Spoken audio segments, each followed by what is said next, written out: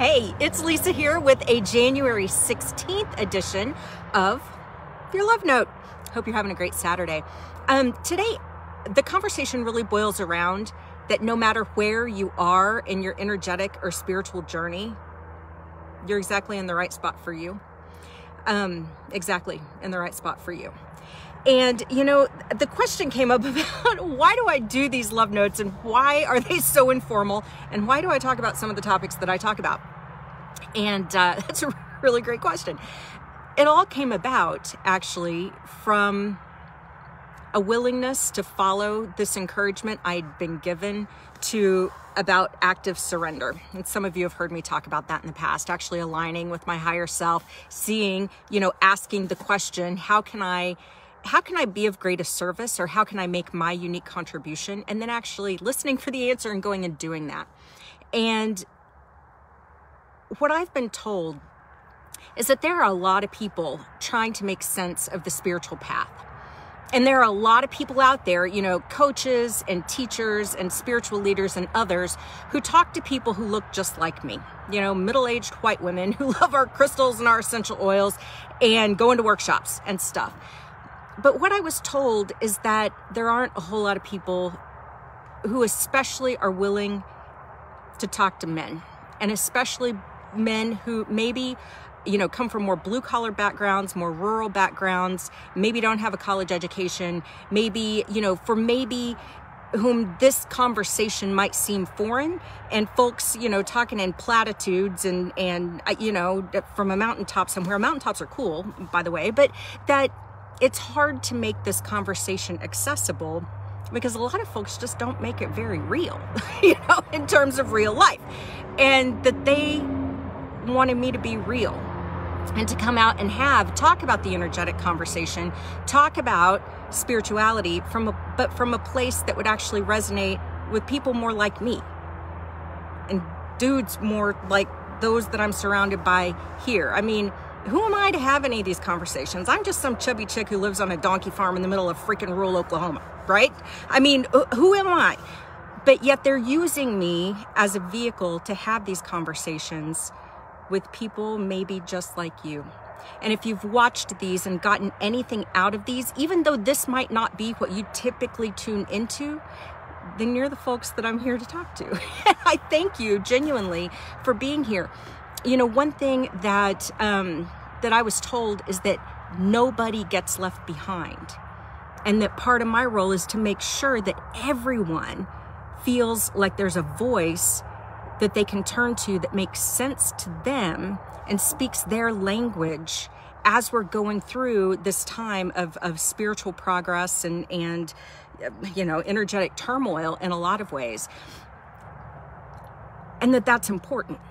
Because fellas, you're needed. Where we're headed next, you are needed.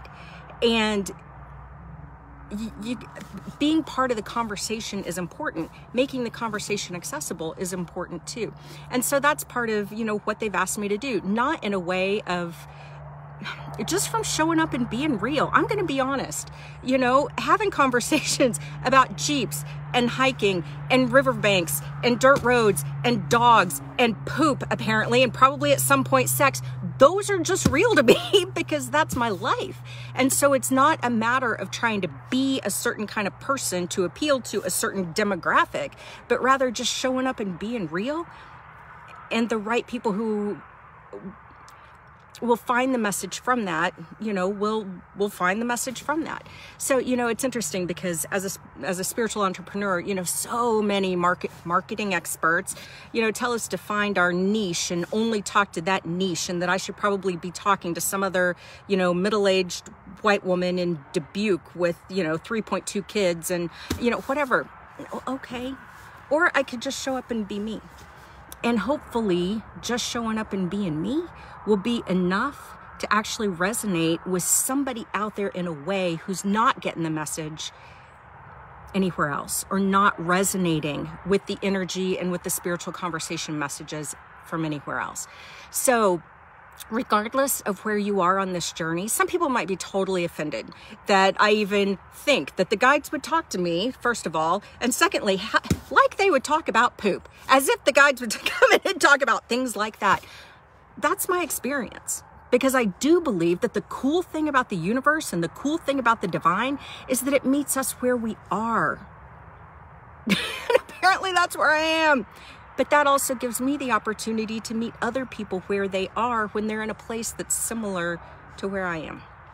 And so, personally, I think that's one of the things that's pretty damn cool about the spiritual journey and about how all this works. I think it's no accident at all that I'm in rural Oklahoma right now, having these conversations. I think it's no accident at all that, you know, some of the men, especially in the first Warrior of Light program that I ran, you know, diesel truck mechanic, dump truck driver, petroleum worker, sheet metal worker, you know, I mean, guys from blue collar backgrounds that may or may not have had college education. I didn't ask, it wasn't relevant, but who were interested in how can I learn more about this energy conversation? How can I learn more about my own spiritual nature and this spiritual journey? And how can I do it in a way where I don't feel like some kind of a dumbass in the process with people talking down at me or thinking I'm the problem instead of part of the solution?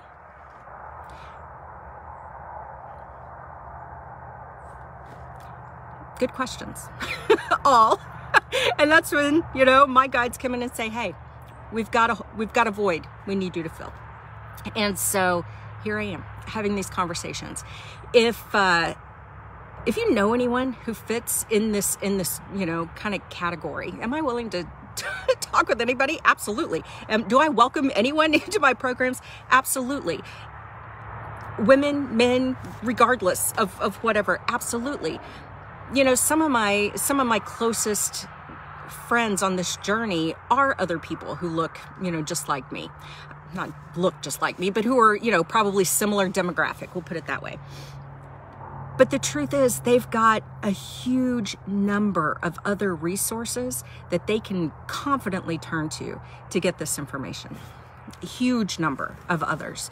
Not everybody feels that way. Not everybody feels that they've got those kinds of resources or people that they know that they can listen to, trust, reach out to, you know, have these kinds of conversations in a way that feels directly meaningful to their own lives.